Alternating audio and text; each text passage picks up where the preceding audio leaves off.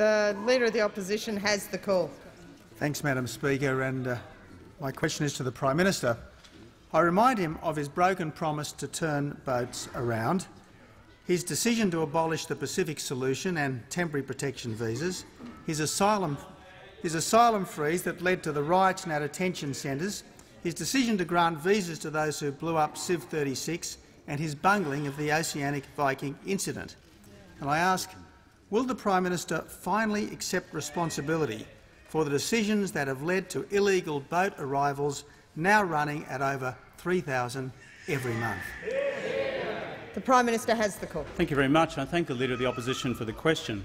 It's worth noting that in the period of the Howard government there are about 250 boats, I think, arrive on Australia's shores, of which the Howard government turned back 4 to Indonesia. 4. Secondly, before honourable members get too excited about this, let me just be quite direct about this matter. Prior to the 2007 election, I indicated that we would seek to turn boats back. As the Leader of the Opposition will be advised if he is elected and Prime Minister, as Prime Minister of Australia, the officials and the security agencies and the Australian Navy will advise him that that is simply not possible under current circumstances. And the reason for that is because the Indonesian government has made it absolutely plain on the public record. Can I just quote the Indonesian ambassador, who I understand recently has been a dinner companion of the member for Curtin, when the Indonesian ambassador came out and said, "I think it's not possible for the coalition to say that it has to go back to Indonesia because Indonesia is not the origin country of these people. No such collaboration will happen between Indonesia and Australia to bring back the people to Indonesia." Now, last time I looked at diplomatic practice, ambassadors speak on behalf of their country. That is what the Indonesian ambassador said not years ago. He said on the 31st of May 2013. And so I'd say to the Leader of the Opposition, if we are having a serious debate in this country about asylum seekers, then it should be a debate about policies which work as opposed to slogans which sound good. And that is what is important here, because those opposite know for a fact that the Indonesian ambassador and through him the Indonesian government will not cooperate with the policy which he advocates. Of course, in the period ahead I'll be taking briefings from the national security community about what further can be done in this area. And I would suggest to the Leader of the Opposition, and this is a genuine invitation to him, if you want to engage in a real policy discussion and provide real policy solutions which could work on the high seas to deal with this problem confronting not just Australia but countries around the world, I would urge him to take a briefing from the Australian Security Intelligence Organisation, to take a briefing from ACIS, to take a briefing from the Department of Immigration, the Department of Defence, the Australian Navy, the Department of Foreign Affairs.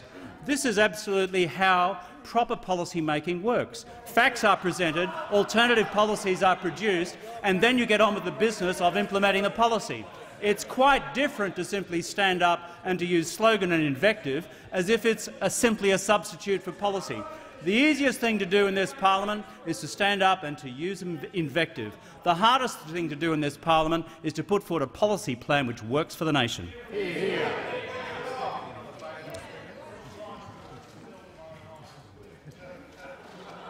And there's still time for me to throw the member for Wannon out of the chamber.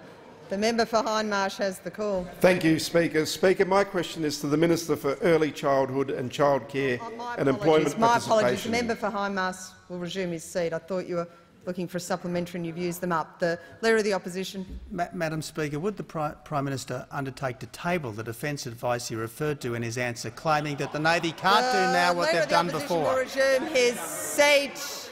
Was the Prime Minister reading from a document? No, I wasn't, Speaker, because I have been briefed on these things many times before. I would say to the Leader of the Opposition, read the transcript of the advice from the Chief of Navy in Senate estimates, and on top of that, do what any other responsible alternative Prime Minister does and take briefings from the intelligence community, from ACIS, from ASIO, from the Defence Department and from the services. Or is he frightened of facing the facts? The Prime Minister will resume his seat. There was no document. There is nothing. The member for Hindmarsh has the call.